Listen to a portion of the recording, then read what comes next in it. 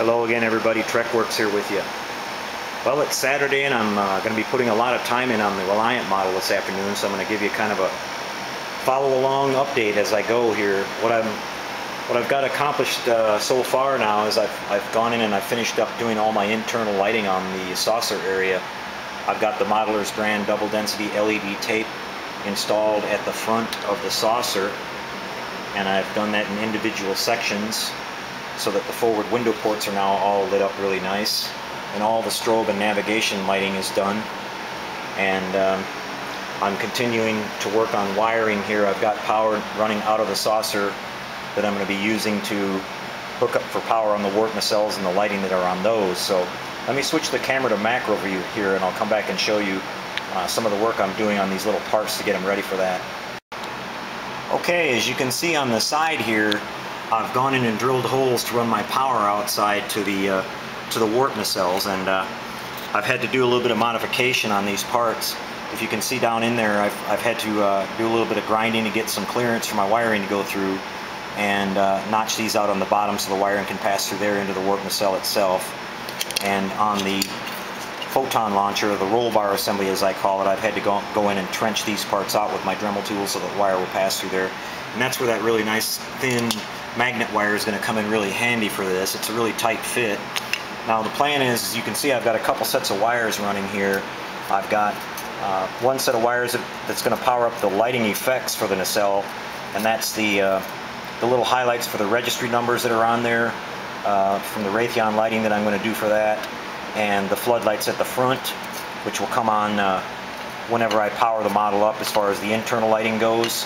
And then the separate set of wires here will power up the blue double density LED tape that I'm going to install in the nacelle for the flux chiller grill, so I can turn that off and on separately to give the warp effect whether I want it off or on.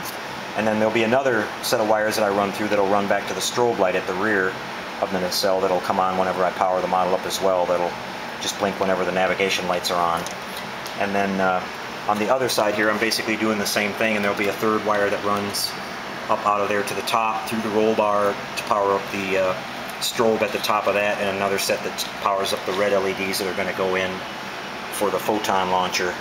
And I'll just give you kind of an up-close view of the wiring that's inside of here. Now I'll go and tidy all this up and hot glue it all down before I seal it, but hopefully by this afternoon I'll have this all sealed up, and major part of it will be done. And then I'll be doing the work on the warp nacelles here. I got my flux chiller grills in from Don's Light and Magic, and I've got to paint the inside of these, get them ready, and I'm going to be putting some tape in here to block these little areas off where I'm going to be doing that Reliant lighting, so it'll highlight those registry numbers here and light them up, kind of halo effect in the background. That'll look kind of nice. And then I've got to set my LED in the back here, my strobe for the flasher at the rear, and then drill my holes at the front here for the floodlights that are going to go in, and get everything mounted. So I'll come back in a few minutes and I'll show you some more progress. Well, here we are with some more progress. I wanted to show you guys the work that I did on the inside of the warp nacelles here. As you can see, I've gone and painted them all black on the inside to block the light, and I've mounted all my LEDs in there. I have the strobe at the back, I have the lighting for the what will be the registry number here on the back side. I basically cut out these little shapes here and taped that, so when the model is lit up you're going to see a nice kind of halo effect that looks like the Reliant head. I just used some pieces of sprue in here to help support my work, and I'll be tying all this together and wiring it, and the wiring will come down through the pylon and attach all of it. I use this hot glue gun to install everything here. If you don't have one of these, get yourself one of these. It's around $9 with the glue included at the hobby store, and I basically use that to put this whole assembly together in here, and it dries almost instantly. As soon as you're done pushing the glue in there, and you just kind of wait a couple seconds, I mean, it's keeping everything exactly where I want it. I want the bulb to be kind of floating above the, so it's kind of right in the middle when I put the other nacelle on top of it. The other half, I should say. I'll show you this real quick. That if you look inside here, it'll basically be right in the middle, so it's going to light even on both sides of the nacelle. I've got the little my little spotlight parts done here at the front, and I'll be putting that microcrystal clear in those, and this LED that I've got at the front here will both light this area here and light these up very nicely. So quite a bit more done there. I've got my flux chiller grills now, and I've got the nacelles all painted up, so what I'm going to do is glue those in now, and go ahead and put my blue LED tape in here and do a first test lighting of this, and I'll come back and show you how that's going to look. And we'll see how much diffusion I'm going to need on this lens, or whether those lights are going to shine through there and give me individual bright spots. But we'll find out in just a little bit. I'll be back with that here in a little while.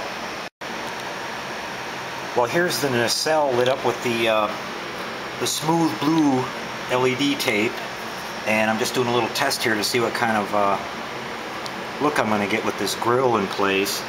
And it's looking like I'm going to get a lot of individual points of light coming through there, and it's going to take a lot of light diffusion on the back side of this this grill to get rid of that to the point where I think if I diffuse it so much, it's going to take away a lot of the lighting effect for it. So plan B here is I'm going to try to install some blue LEDs pointing this way, and maybe with a piece of I'll take a piece of styrene and mount it here like a little bracket, and I'll put a reflector on that, a piece of silver tape, and point this LED towards the rear and see if I can bounce that light, and with one 10mm blue LED, if I can get that to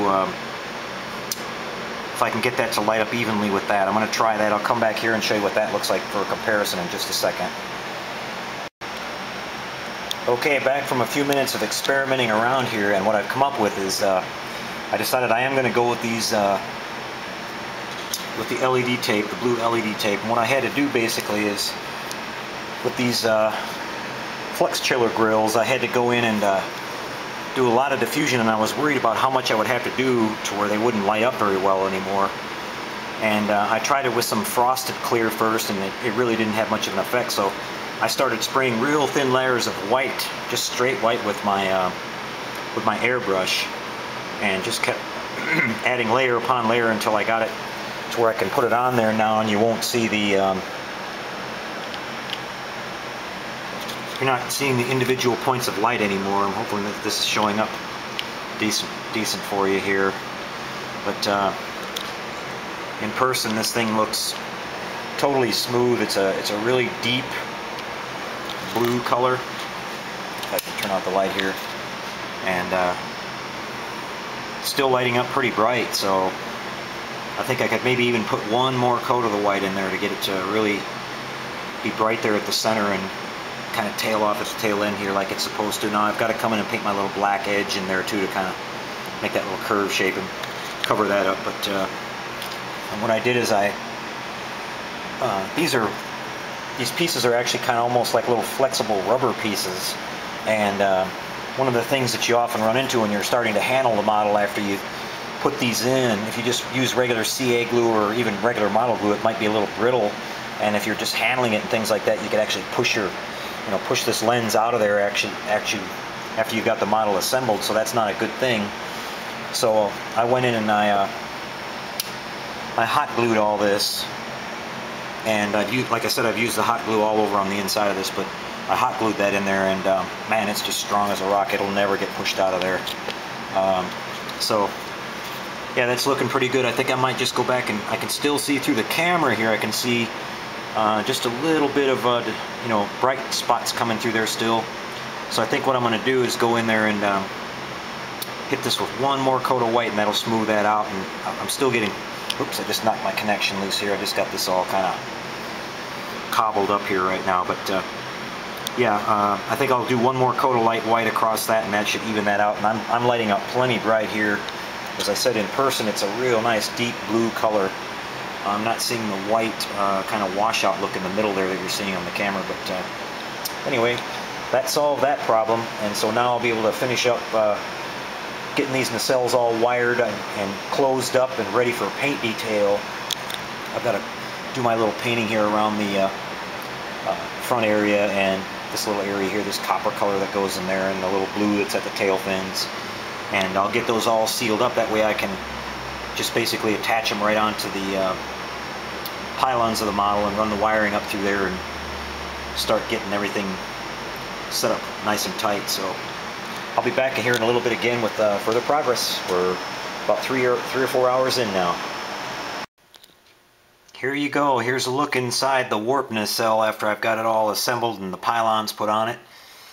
I did a lot of hot gluing in there. I've got all my bulbs mounted and my wiring run up through the pylons here. And what I did is, since I'm using all the same type of wire, I've got these all marked, so when I hook them up to the inside on the hull, they'll all tie in. That's for the LED tape to turn on the flux chill grills, the little lights that light up the registry highlighting, and here we have the one for the beacon at the tail. So I've done that on both sides. I'm just going to glue the outer half of this on now and let these dry overnight and come back tomorrow and start again in the morning, and I'll fill in all the seams on these and sand these out and finish the painting on the nacelles and the pylons, and then I'll put the top half of the hull down permanently, and it'll be all in one piece by tomorrow afternoon. So hopefully after that I'll be able to do my Aztecing decals and then come back and do my mounting it on the base and getting everything else ready. So coming along pretty good. So anyway, there's one last look at the wiring inside here before I close it all up.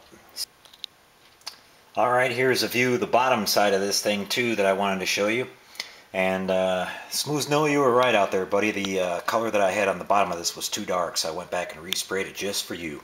So I hope you like that, and everything else is pretty well sealed up on the bottom side here, ready for the Aztec decals. So that part's done as well. So tomorrow, like I said, I'll be going back and sealing up the saucer. The warp nacelles are in progress right now, so we should be able to get all that wrapped up tomorrow and get it mounted on the base. So we'll see you then.